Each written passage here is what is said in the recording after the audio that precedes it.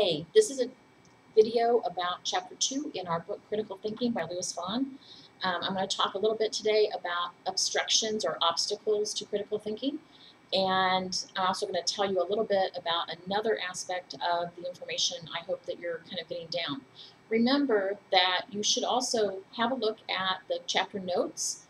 They're PowerPoints. They just walk through the chapter just as it is. But some of the things like crucial sentences, big words, keywords, that kind of stuff will show up there as well. Easier for you to find and kind of cobble together than walking through the book every time you want to look at something. So anyway, it's there. So obstacles to critical thinking happen in two ways. They happen because of how we think about things, and they happen because of what we think about things, which sounds like pretty much everything, how we think and what we think. But they're focused on a couple of main concepts. The first one is psychological. Okay, psychological obstacles to critical thinking are obstacles put in our way because of how we think about things. Okay, the first issue we have is with our own selves. Okay, nobody likes to be called a liar. Nobody likes to be in the wrong about something, misunderstood, misunderstanding. There's all kinds of things that we get kind of rumpled about, and it gets in the way of us thinking clearly and critically about a host of issues. Okay, so the big thing about yourself getting in the way is thinking about critical thinking, thinking less critically than we should about very important issues. I'm going to stand over here so you can actually see me, which I don't think that's a big deal. Psychological obstacles, you can get around them. You can watch out for them. You know what your hot button topics are. You know if somebody starts talking about abortion, you have an opinion. Okay. Perhaps your opinion is just a knee-jerk, which is basically a reflex. You are adamantly against abortion being legalized, being legal, any of that kind of stuff. And you know that when somebody starts talking about pro-choice or anything like that, that you're just going to get all upset and not be able to think clearly or listen to their argument. And it's good to know those things about yourself. Okay. One thing is, in a psychological obstacle, you need to learn how to detect your self-interested thinking. Now, being self-interested is not always bad. Okay, we have to watch out for ourselves. We have to guard our hearts in a lot of ways. But in this thing, you have to think about what happens when you get emotional about something. Perhaps, and I'll give you a personal one for me.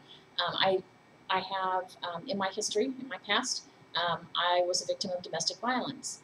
And so I don't do jokes about stuff like that.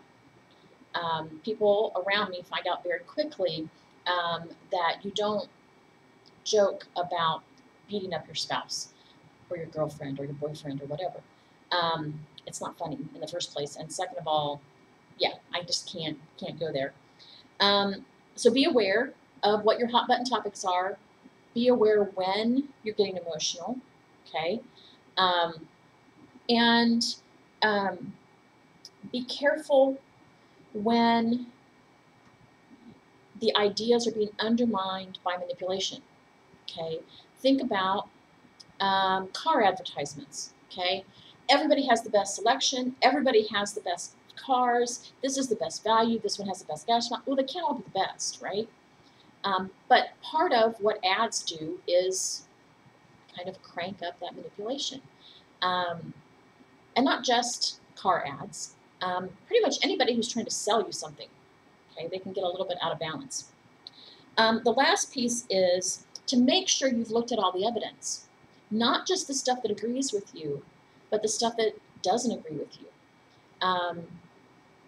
Case in point, there's a lot of folks believe that vaccinations cause autism. There was a rigged study done years and years ago that linked the two ideas, linked the two pieces together. Since then, that particular study, quote unquote, has been debunked, which means it isn't true. Lots and lots of studies have been done to find out if it's possible, if it's true, and they all say no. Now, there are a lot of folks who still do not believe that they should immunize their children. And it is a choice, okay? We don't have mandatory immunizations in the United States. But you have to think about which is the worst idea. Even if you're convinced that the vaccinations are going to cause some terrible thing with your child,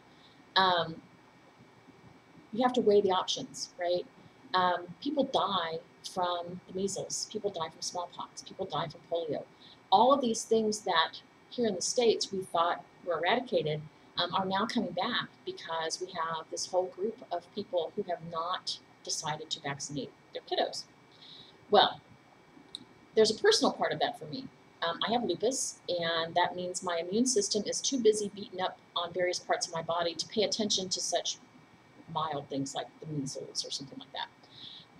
I'm also old enough that when I was a kid, I got immunizations that were dead virus.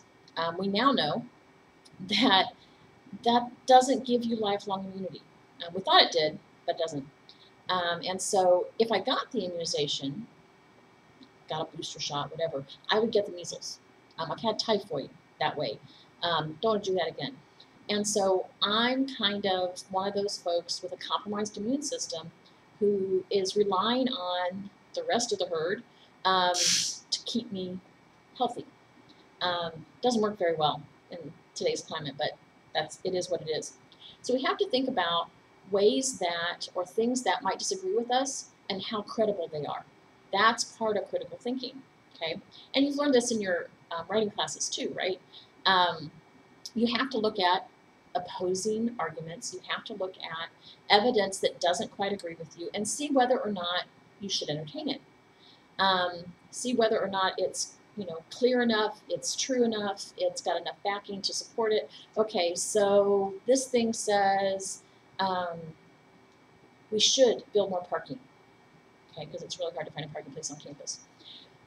And we like that idea, okay, because we'd like to be able to find a parking place for our 10 o'clock class and not have to get here at 8 o'clock.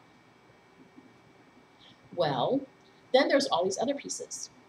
There's an impact on the land. There's an impact on the animals around here. There's an impact on our little tiny road that's 2 lanes, and how do you figure out where to go on that one? Excuse me. But there's a lot of other things out there that we have to think about. Cost. We have to think about environmental impact, how long it's going to take, what kinds of problems it's going to cause while we're doing it. There's all kinds of information that we have to think about. We can't just say, oh, yes, all the students want us to build a new parking deck, so we're going to do that. It's not quite that easy. Most things aren't quite that easy. Okay? So in our psychological problems, self-interest alone, just because we like something, doesn't mean that it can establish the truth of a claim. Okay? On the bottom of page 35, there are 3 things there. He lays out, watch out when things get very personal, be alert to ways that critical thinking can be undermined, and ensure that nothing has been left out. And then he explains how we do this, okay?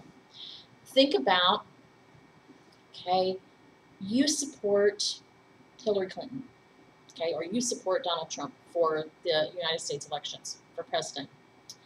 And somebody posts something on Facebook or Instagram or whatever that calls into question the other candidates' morals or ideals or whatever, okay? And you think it's hysterical, okay? You think it's wonderful, great, look, they finally caught this person a lie, whatever. And so you post it. Come to find out it's not true. Then what do? Okay?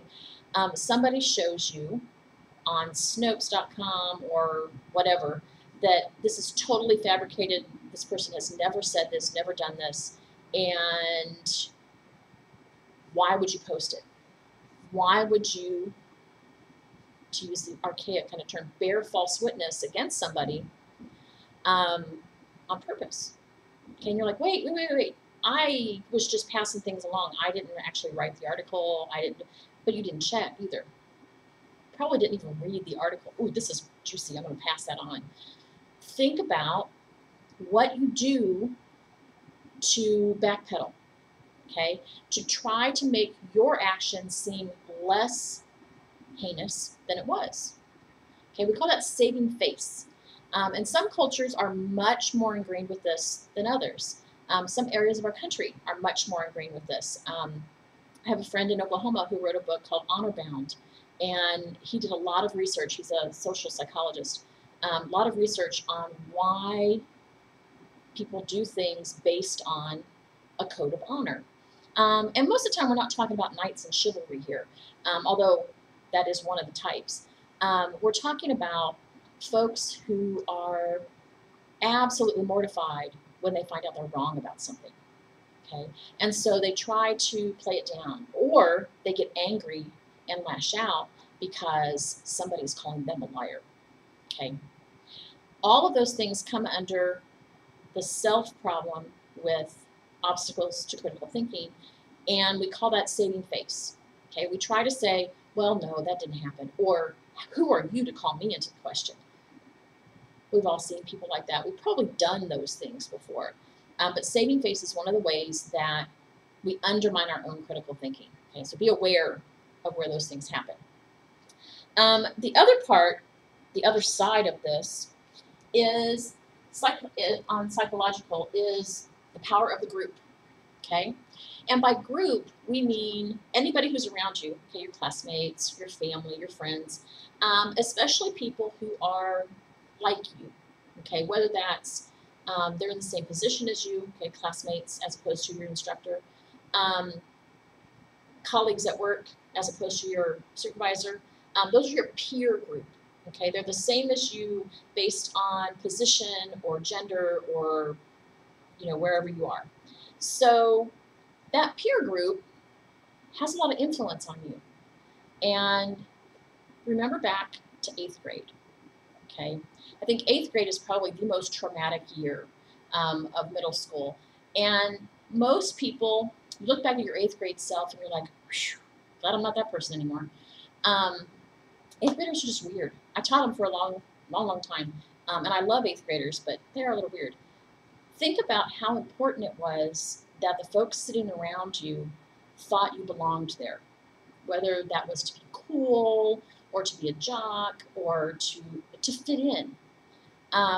Your peer group has a lot of influence on you, and a lot of times we will kind of fudge our way into what we believe or what we think about a certain person or band or movie or TV show, whatever, so that other people will accept us, so that we're like them. And most of the time it's pretty harmless, but sometimes not so much. You think about the folks at a Trump rally. Okay, they have a certain look, they have a certain ideal, they have a certain focus. And if you want to be part of that, then you have to be that same kind of person. And so it's difficult if you're not quite all the way in a particular camp, whether it's political or religious or whatever. Sometimes it can be a little interesting to find yourself kind of on the outside edges of something. And so we try to fit in better. Sometimes not so much, okay? The older you get, I think the less this is a problem because you've seen, okay, things kind of ebb and flow. It's not permanent. But part of the idea here as far as fitting in with a group, critical thinking can get undermined. You may know that there are certain things that are not true about what this group believes. But you like the folks in the group, and so you go along. Everybody assumes that you believe the same way they do. And when that comes out that you don't, people can get really bent out of shape. So think about, okay, what happens to us when we're part of a group and when we're not. Okay. The other part about group kind of obstacles is a sense of tradition. That's the way we've always done things. Okay? Now, tradition can be good. Thanksgiving traditions, we go to grandma's house and we have this huge turkey and potatoes and all this stuff. And everybody's in a food coma later because of the tryptophan and yeah. This is what we do. This is our tradition. That kind of tradition is good, right? Because it builds community, it builds family, ties you back together, shared memories and all of that. Some traditions are harmful, okay? Remember when I was talking in chapter 1 a little bit, and it's more so here in chapter 2, about prejudice and bias and that kind of thing. Most of the time, the reason we develop prejudices and stereotypes is because the folks around us have had those. And it's family oriented, it's politically oriented, it's regional. You can tell from my accent that I am not from North Carolina, okay? I grew up in Ohio. I've lived, a decade or more in Anchorage, Alaska, 15 years in Oklahoma City, and now I'm in North Carolina. I have an accent, but it's not the same one that my husband has or that the people around here have. And it identifies me right away. I open my mouth in the grocery store, at the bank, whatever, everybody knows, oh, she's not from around here. And so there are certain things that I can't take for granted here. There are certain ways that I take for granted. My prejudice, in some ways, is that there's no reason to call people names. Okay? There's no reason to use words against somebody or to represent somebody that they would not find useful or helpful or good. And it's not being PC. It's being considerate and it's being a decent human being. There are lots of words that never say, especially when they're directed towards another person. And there are things that I have heard in the last 2 years since I've lived here in North Carolina that just appall me. And it's from people I like. And we tend to want people that we like to be like us, right? Have the same ideas, have the same ideals. And when we find out they don't, whoa, okay, we have to kind of readjust ourselves. And we have to decide, do we say something or do we shut up? And yeah, I'm not one to shut up. I like to talk, yes, but there are certain things that I think if you're silent, you're complicit. And certain prejudiced, bigoted ideas are definitely in that category for me. Speaking of that, if you look on page 40, this is one of the things up here. The box on page 40 is talking about prejudice, bias, stereotypes, and racism, and how one leads to the other, and how to break the chain. It's very important. It's this little, it's like 2 or 3 paragraphs. But part of what makes our current civil culture so difficult is because we have not confronted people on racism. You look at me, I'm a white girl. Okay, we don't have any power over how we show up, basically. Red hair, blue eyes, sunburnt at the drop of a hat. And I grew up in a very conservative area in Northeast Ohio. Okay. When I first went to elementary school and first went to kindergarten, I was a minority in my school. Most of my fellow students were African American. And we're talking, this is like 1968, so big time segregation and stuff, but not in our town. We were more segregated by socioeconomic issues than we were by color. My parents and I, we lived in government housing, and most of my friends were African American. I had no idea that was a big deal. When you're little, you don't realize that the adults have problems with things. So there are lots of ways that we have been brought up differently. You have different from me, different from the next person. And we have to think critically about the things we hold near and dear to our hearts. Should they be there? Should we automatically distance ourselves from somebody because they're different from us, whatever we call different? I would say no. It's an individual person, right? In my mind, it's all human beings are the image bearer of God. And how do you hold somebody at a lower standard than other folks just because they don't look like you? Okay. I have lots of philosophical and theological issues on that one, so I'll save that for some other time. But think about what we can do on an individual, on a group basis, to lessen the seriousness of the racism in our country, especially if you're a white person. You automatically have an easier time of it, especially if you're a white man. And that may not be true individually. Again, this is stereotyping in a little way. But traditionally, white men in the United States have had power. The fact that now we share, at least in part, is a big deal. And we need to make sure it becomes less and less of a deal as we go along. Look at that box on page 40. The other piece in this is philosophical obstacles. And we get our fourth big word, worldview, on page 43. A worldview is a philosophy of life, a set of fundamental ideas that helps us make sense of a wide range of important issues in life. That's a lot, right? A worldview is not so much how you view the world, but how your particular philosophy, personal philosophy, helps you react to and find a place in the world. Okay, we're going to talk about worldview all throughout the course, and the last paper you're going to write, the third paper you're going to write, is your own personal worldview. How'd you get it? Where'd it come from? How do you know when something is right or wrong? That's a big part of your worldview. Okay, what do you do if there's something wrong? Okay, philosophical obstacles are in what we think about things. Okay, and down here on the board you can see we have two kinds of relativism.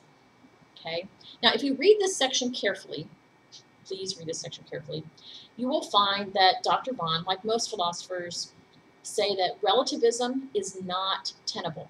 Okay, relativism doesn't work. There are certain things that are universals, okay, are absolutes. I would say the first one that comes to most people's minds is you don't kill other folks. Okay, don't kill, don't steal, don't cheat.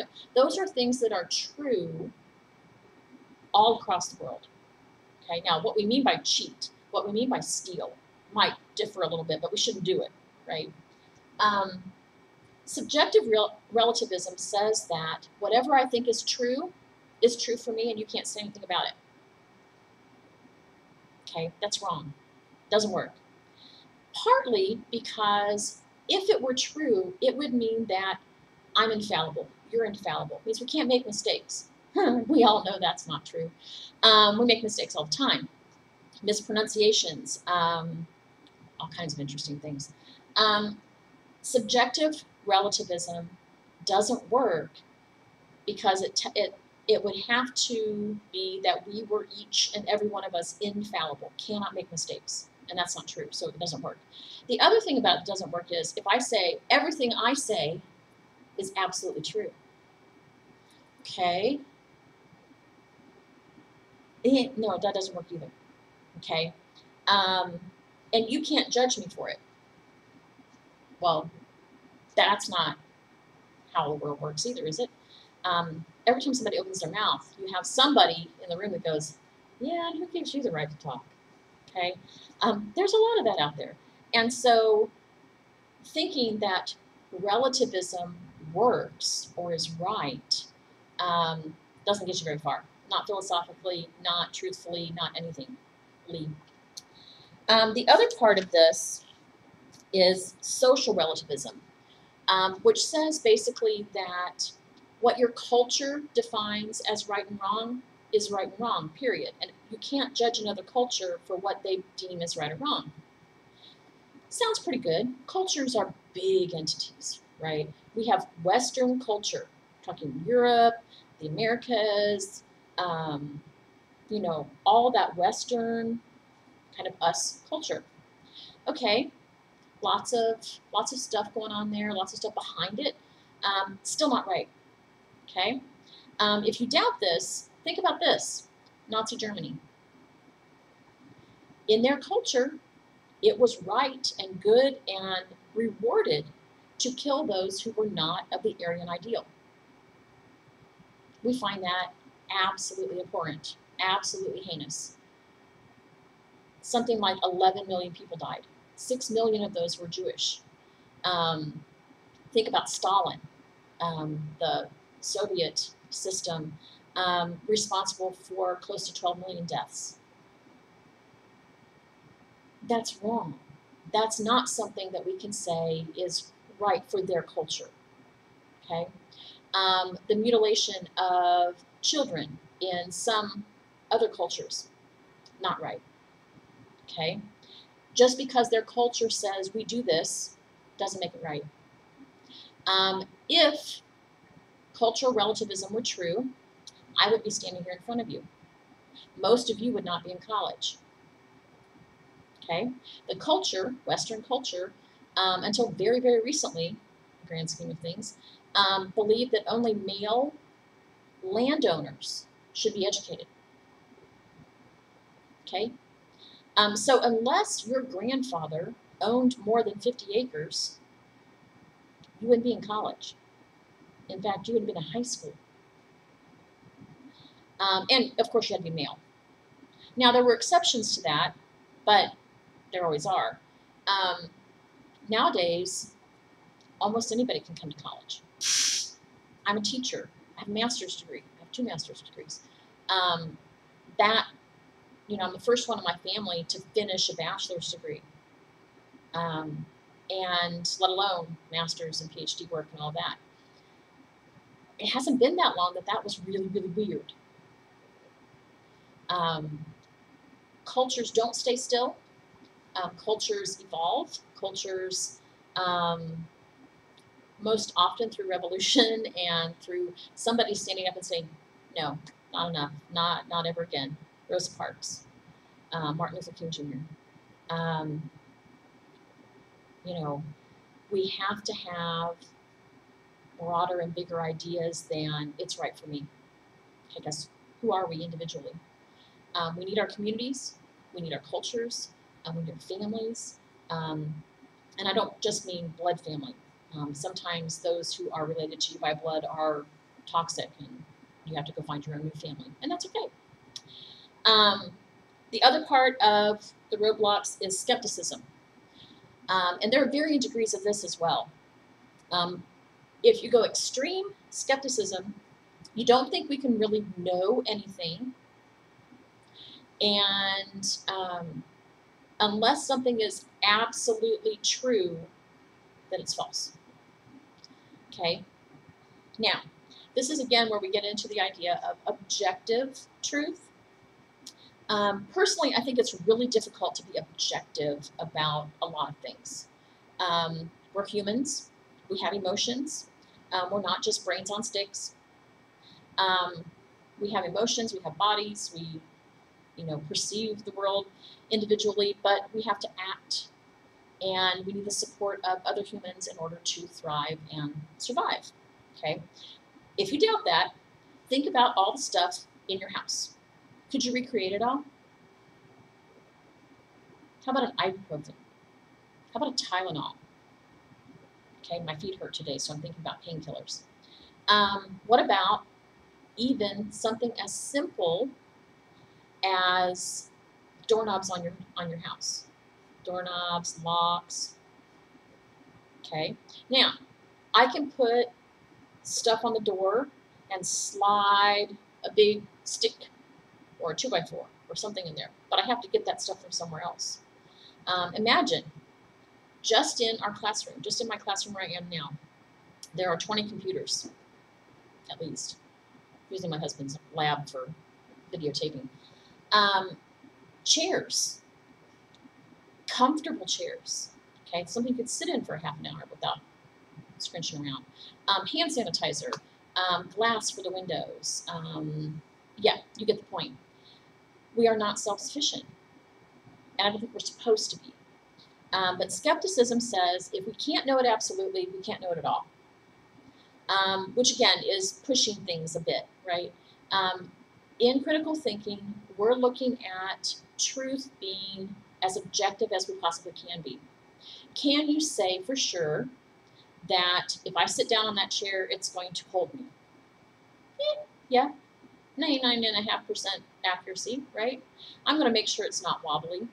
I'm going to make sure that it's not a little tiny kid's chair that I'm going to sit on. Okay, you have a lot of faith in chairs. Am I going to know that when I turn my computer on, it's actually going to do what I want it to do? Mostly. My laptop's a little bit old, but it does the job. It gets things done. Skepticism, though, says because I can't know for sure, absolutely for sure, I can't know anything. And it doesn't count. If you look on page 46, we know these ideas not because they are beyond all possible doubt, but because they are beyond all reasonable doubt. Think about trials, okay? Courtroom trials. You have to prove somebody guilty beyond a reasonable doubt, okay? If a reasonable, rational person looked at the evidence, they could say, oh yeah, this person is most likely guilty. And we messed that up, right? Think about the number of folks who have been released from prison due to DNA evidence that says you got the wrong person.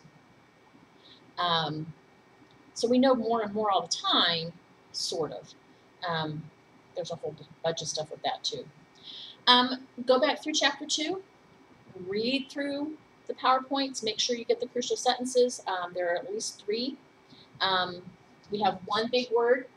We have 1, 2, 3, 4, 5, 6, 7, 8, 9, 10 keywords at the end on page 46. And you have some homework to do.